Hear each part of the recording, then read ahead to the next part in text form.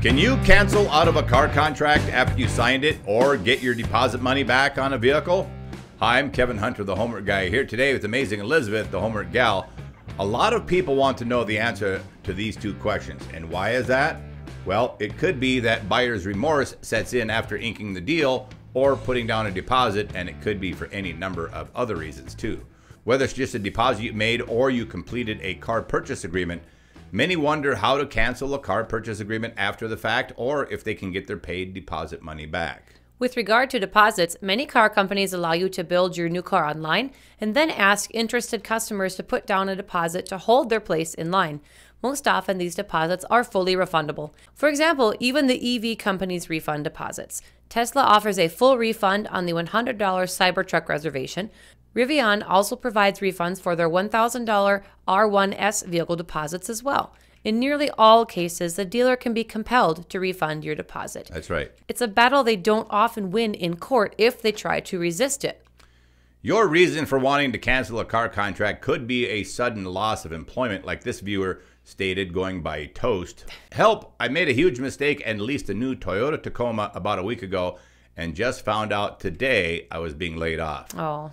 The residual is $31K after 36 months, and monthly payments are at $740. Ouch. Well, Toast, it's possible that you really are toast on this one, but you do have a few options that you need to exercise right away. The truth is, anyone can get buyer's remorse, especially on a large ticket item like a vehicle. If you're wondering, can I cancel a car purchase agreement? Many car buying advisors will agree that the answer is a clear maybe. Maybe. Unfortunately, there are some misconceptions that buyers have a cooling off time period of 14 days in which to change their minds about the purchase. While this is true for some types of purchases, it does not apply to new cars. But that doesn't mean you're always stuck with the vehicle once you commit. Where you live matters, as legal ramifications can change from state to state. How long ago you made the purchase also matters a lot. But the clearest determiner of how you cancel a car purchase depends on the stage you're in of the car buying process. In general, because of how car valuations work, there is not a cooling off period required as part of a car buying contract, although some dealers do offer a grace period and some will willingly work with you if you get back there right away, but you got to do it ASAP. Yeah. It can often be very difficult to return it or cancel it. That's true of car valuations, but it's possible that you have a 14-day financing cool-off period, and if this is the case in your state, you must contact the lender directly to cancel your credit agreement within the 14-day cooling-off period. Liz is right, but you should not assume that it's universally available. Yeah. If it's available to you, your next steps are called providing notice, for which you are not required to give a specific reason for your change of mind. If you bought the car on your own bank pre-approval and the money has already been deposited in your account to pay for the vehicle, you must return it in full and the lender must give you 30 days to reimburse the money.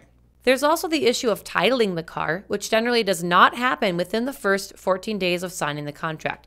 Time is very critical on this one. Once the title transfers at the state level, things get much harder.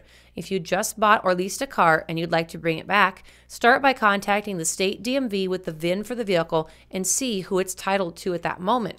If it's still titled to the dealer, you have to act quickly to have a shot at returning it. When you go to the dealer, and you should go ASAP, make sure you tell them, I checked with the state DMV office and the vehicle is still titled to you. Critical that you say that.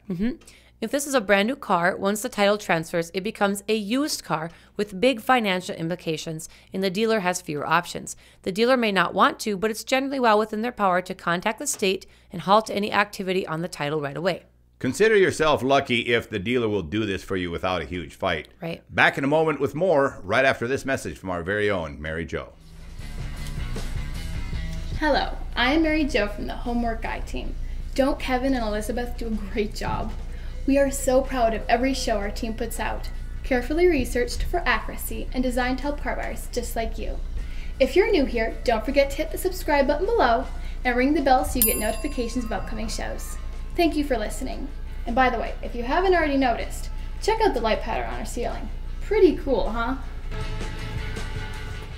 With regard to car contract cancellations, things change a lot when a dealer has sold you the car on a conditional basis. One of the few circumstances that could lead to a new car purchase agreement being canceled is if the dealer has agreed to a conditional sale, also known as a yo-yo sale. In this case, you sign a contract agreeing to purchase the car, and the dealer lets you take the car before it has received final approval from a third-party lender that it is trying to sell your loan to. If financing is denied, the dealer will cancel the contract. You must return the vehicle in its original condition or as close as possible to that within 24 hours, and the dealer must return your trade-in and the down payment you made with no deductions for your usage or mileage, or you face repossession actions. You don't want that. This right to cancel only applies to the dealership. You do not have the right to cancel yourself. With regard to buyer's remorse laws, unlike other products, cars lose significant value as soon as they are driven off the lot, or at least as soon as the title transfers at the state level, which is why if you want to cancel, the clock is ticking. You need to get back to the dealer as soon as possible. If car dealers allowed even a brief cooling off period, they would be stuck selling new cars at a loss. This is one reason the FTC's 3-day cooling off rule does not apply to new car purchases. There's another reason you could have the right to return your car without financial implications to you. If you believe a dealership has committed fraud and you are stuck with a car or a loan payment you don't want, contact a consumer law attorney in your state as soon as possible. Oftentimes they work on a contingency so you won't have to pay attorney fees out of your own pocket. That's how our friend Dan Whitney in Maryland works. In these cases, the dealership is often court-ordered to pay attorney fees. In the end, you could actually be awarded the car by the court. So if you know this is true, it's well worth your effort to pursue this. How does fraud happen? Fraud can happen in a number of ways, like we discussed in this show. 13 ways car dealers commit fraud, mostly in the finance office. Yeah. Yes, it is mostly in finance. A few of the commonly charged fraud cases, as shared by consumer law attorney sites, include false statements about price, forced unwanted options and accessories called tide selling, bait and switch advertising, hiding a lemon, and financing fraud. Some are more difficult to prove than others, but fraud gets you out of a car contract every single time, and you should know that it happens far too frequently than dealers care to admit. We hope that today's show helped convince you that you do have some options if you signed a car contract that you now want out of. The door could still be open to canceling your contract, but act fast. Also, if you missed our recent show, 3 major reasons to wait until after June 2023 to buy a new car, you must go back and see it. And you can see why, especially now that it's to your advantage to subscribe to our channel and hit the notification bell so you can stay up to date on upcoming THG announcements. For our newest viewers, you can also connect with the Homework Guy team on Facebook. If you want more in-depth information on car buying and what things to watch out for, please visit our website, thehomeworkguy.com. A lot of frequently asked questions can be answered on our website. When you get there, scroll down the main page to find tons of free downloads designed to help you get through the process of buying a car without getting ripped off. Lastly, if we've helped you save time and money finding a car, consider showing us some love by leaving even a small tip at any of the links you find in the description box below. You'll also see a super thanks button just below the video. Thanks everyone, we appreciate everything you do for us. All right, if you're new here to the Homework Guy channel, as Mary Jo said, and Elizabeth just reminded you, don't forget to subscribe and ring that bell. Join our fast-growing group of subscribers and become a part of our YouTube family. In the last 2 days alone, 1,000 new subscribers jumped on board with us, so a special welcome to all of you. Yep. To everyone else, thanks for coming back, and to all of our faithful subscribers out there, you guys rock.